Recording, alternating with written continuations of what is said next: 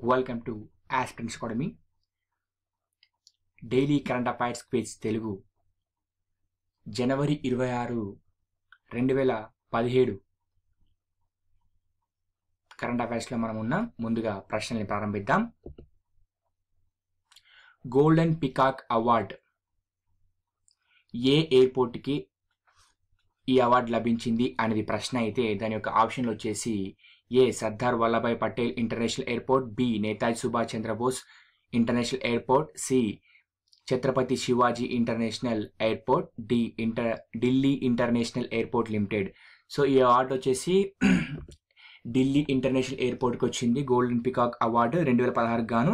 ఈ అవార్డు ఎందుకు ఇస్తారు అంటే ప్రయాణికులకు మెరుగైన సౌకర్యాలు అందించినందుకు మన ఏవియేషన్ విభాగం కేటగిరీలో ప్రయాణికులకు మెరుగైన సేవలు అందించినందుకు గాను ఈ అవార్డు ఇవ్వడం జరుగుతుంది ప్రతి సంవత్సరం. సో ఈ సంవత్సరం ఢిల్లీ ఇంటర్నేషనల్ ఎయిర్పోర్ట్కు లభించడం జరిగింది. సో ఢిల్లీ ఎయిర్పోర్ట్ అనేది ఒక సంవత్సరానికి 25 నుంచి 40 మిలియన్ల ప్యాసింజర్స్ని ఈ ఎయిర్పోర్ట్ నుంచి ప్రయాణిస్తారు. సో ఇక్కడ రెండో ప్రశ్న ఏంటంటే ప్రపంచంలో పొడవైన సోలార్ పార్క్ ఎక్కడ నిర్మించబడింది అనేది ప్రశ్న అయితే దాని యొక్క ఆప్షన్లు వచ్చేసి ఏ China, B India, C Bhutan, D Myanmar. So దీని ఆన్సర్ వచ్చేసి ప్రపంచంలోనే అతిపెద్ద సోలార్ పార్క్ చైనా దేశంలో నిర్మిస్తున్నారు. ఇది ఎక్కడంటే లాంగ్ యాంగ్ జియా అనే డ్యామ్ దగ్గర క్వింగాయ్ అనే చోట ఈ సోలార్ పార్క్ నిర్మిస్తున్నారు. దీని ఇది మొత్తం 27 కిలోమీటర్ల మేర ఇది విస్తరించింది. సో ఈ సోలార్ పార్క్ నుంచి 850 మెగావాట్స్ పవర్ ప్రొడ్యూస్ అవుతుంది. సో నెక్స్ట్ ప్రశ్న వచ్చేసి ద ఫ్యూచర్ ఆఫ్ ఇండియా అనే బుక్ను ఎవరు రాశారు అనే ప్రశ్న అయితే దాని యొక్క ఆప్షన్లు వచ్చేసి ఏ bumble Jalan, B Rangarajan, C Venugopal Reddy and D Bipin గనాథ్రా. So దీని ఆన్సర్ వచ్చేసి బిమల్ జల్గన్. సో ఈ క్వశ్చన్ తేవడానికి ఒక రీజన్ ఏంటంటే ఇప్పుడు దీని ఆన్సర్ వచ్చేసి బిమల్ జల్గన్. ఇక్కడ ఈ క్వశ్చన్ తేవడానికి గల రీజన్ ఏంటంటే ఈ ముగ్గురు ఏబిసి ఉన్నారు కదా, bumble జల్గన్ and C రఘురాజన్ and C Venugopal Reddy, ఈ ముగ్గురు కూడా ఆర్బీఐ గవర్నర్ అన్నమాట. ఈ బిమల్ జల్గన్ వచ్చేసి ఈయన ఆర్బీఐ గవర్నరే, రఘురాజన్ కూడా ఆర్బీఐ గవర్నరే, వేణుగోపాల్ రెడ్డి కూడా ఆర్బీఐ గవర్నరే. బిమల్ జల్గన్ వచ్చేసి 1997 నుంచి 2002 వరకు చేశారు. ఈయన ఆర్బీఐ 20వ గవర్నర్గా చేశారు. రఘురాజన్ వచ్చేసి 22వ గవర్నర్గా చేశారు. ఈయన 2013 నుంచి 2016 వరకు చేశారు. ఈయన వేణుగోపాల్ రెడ్డి వచ్చేసి 21వ ఆర్బీఐ గవర్నర్గా చేశారు. ఈయన 2003 నుంచి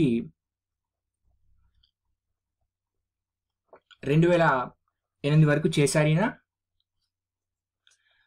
సో ఈ బిమల్ జల్గన్ రాసిన బుక్కే ఫ్యూచర్ ఆఫ్ ఇండియా. ఇంకొక విషయం ఏంటంటే వీళ్ళ ఆర్బీఐ ఒక పదవి కాలం వచ్చేసి 3 సంవత్సరాలు, మరియు వీళ్ళ పారితోషికం వచ్చేసి ఒక నెల పారితోషికం వచ్చేసి అక్షరాల అన్ని అలవెన్స్లు కలుపుకొని అక్షరాల 2,90,000 సవరించిన వేతనాల ప్రకారం. సో ఇక్కడ లాస్ట్ ఆప్షన్ డి ఉంది కదా, ఈ డి బిపిన్ గనాత్రా మొన్న రీసెంట్గా వన్ డే బ్యాక్ ఈయనకు పద్మశ్రీ వచ్చింది అనమాట.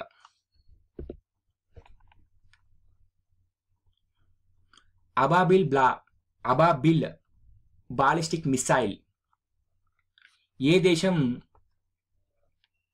విజయవంతంగా ప్రయోగించింది అనేది ప్రశ్న అయితే దాని యొక్క ఆప్షన్లు వచ్చేసి ఏ India, B Bangladesh and C Afghanistan, D Pakistan. Answer వచ్చేసి పాకిస్తాన్. ఇది జనవరి 24న దీన్ని ప్రయోగించింది. దీని యొక్క రేంజ్ వచ్చేసి 2200 కిలోమీటర్లు. సో ఇది ఉపరితలం నుంచి ఉపరితలం వరకు ప్రయాణిస్తుంది.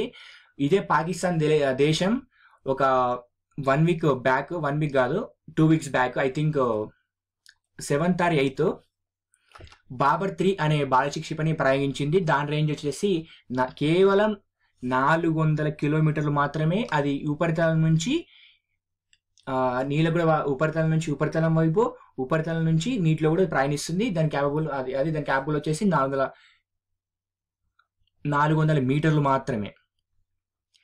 అదే మన దేశం వచ్చేసి అగ్ని 4ను ప్రయోగించింది. అదే 2 వీక్స్ బ్యాక్, మన జనవరి 7th or 8th అంత ఐడియా లేదు. దాని రేంజ్ వచ్చేసి 4000 కిలోమీటర్స్. సో ఇది పాకిస్తాన్ది ఇదే వారంలో, ఇదే నెలలో రెండో క్షిపణి ఇది. అబాబీల్ 1, బాబర్ 3 1. మనది అగ్ని 4 1. మన కెపాసిటీ వచ్చేసి 4000 కిలోమీటర్లు. దీని రేంజ్ వచ్చేసి అబిబిల్ రేంజ్ దీని రేంజ్ వచ్చేసి 2200. So thanks for watching. నా వీడియోస్ మీకు నచ్చినట్టయితే లైక్ చేయండి, షేర్ చేయండి, సబ్స్క్రైబ్ చేయండి.